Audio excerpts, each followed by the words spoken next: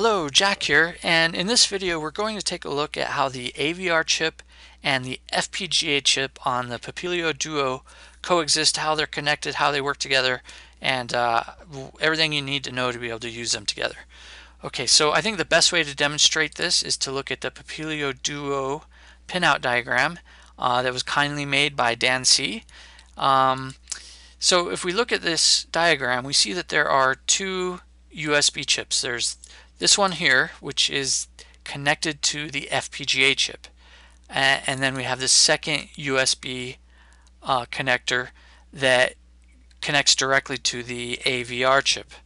Okay, and then on this diagram we could see this is the standard pinout for the Arduino. So this is 0 through 13, which you would expect to see on any Arduino board.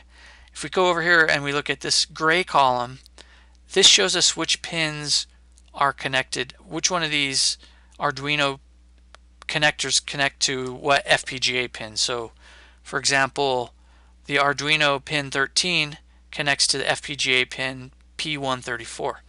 Okay, if we go over here, this turquoise column, it just shows us the standard Arduino pinout. So this is D0 going all the way up to D13 here. So that's the standard Arduino pinout. Now this column here, the blue column, it shows us what pin is connected to the AVR chip. So if we look at 13, so D13 is connected to both the FPGA P134 and the AVR B1 chip. Okay, so the important thing to note here is that if we look at pins 0 through 13, you can see that they're connected to both the FPGA and the AVR chip.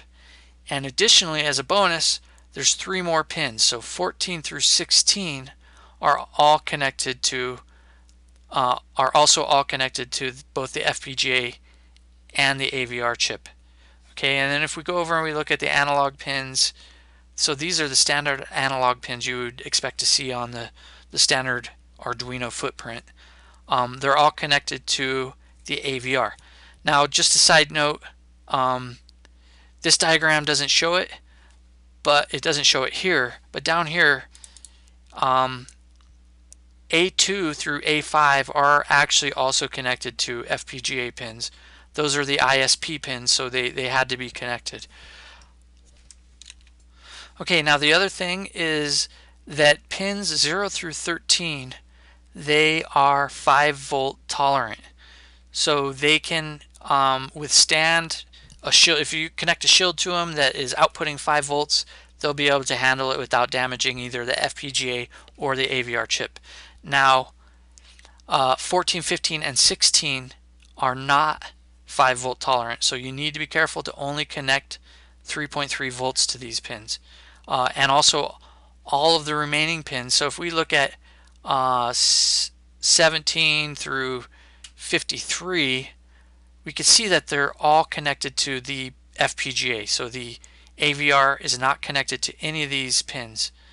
And they are all 3.3 volts, so they're not 5-volt tolerant.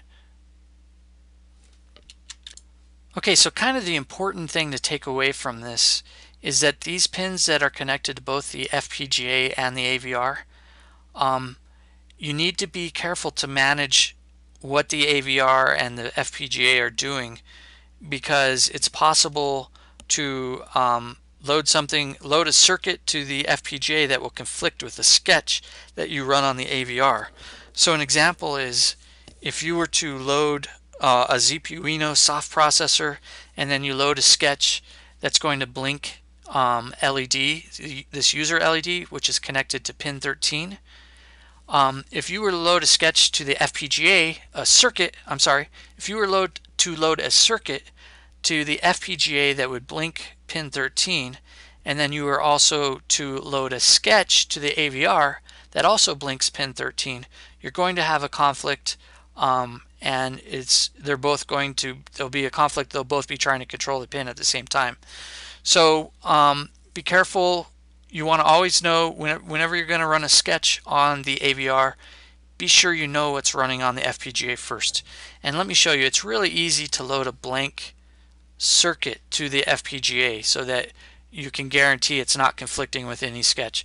So the way you do that is, let's go to Design Lab and let's just open up one of the examples. So let's go to examples, and all the Arduino examples are still here. If we went to basics and we loaded just the Blink sketch. So if I were just to hit upload and load it to the AVR, and I didn't have any idea what was going on with the FPGA, what circuit was loaded there, there's a lot of potential for conflict there. So what we can do is we can associate there in the library, in the Design Lab libraries, there's a special library called Blank. And what this is it's just a blank FPGA circuit. So let's associate this sketch with that blank FPGA circuit. The way we do that is type define circuit blank.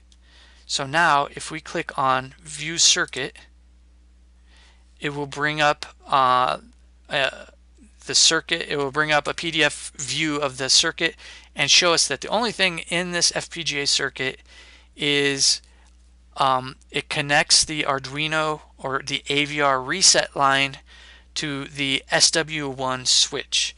So the SW1 switch is right here on the Papilio DUO board. And what this circuit does is, if this circuit is running on the FPGA, if you put SW1 in the up position, then the AVR reset line is running. So it's active high. Actually, I'm not sure if it's active high. I think it's the reverse, but there's an inverter on this. So if you put it in the up position, it's going to run. If you put it in the down position, it's going to hold the AVR in a reset state and the AVR will not run. So loading this particular circuit to the FPGA guarantees that the only thing running on the FPGA is that reset functionality, and all the rest of the pins are in a high Z unused state. And what we can then load the sketch to the AVR. Now, of course, when you load the circuit, we only viewed the circuit. You're also going to want to hit load circuit, and that will load the circuit to the board. So let's go back to the diagram, and I think that pretty much covers everything. So thank you for watching, and I hope this is helpful. Thank you.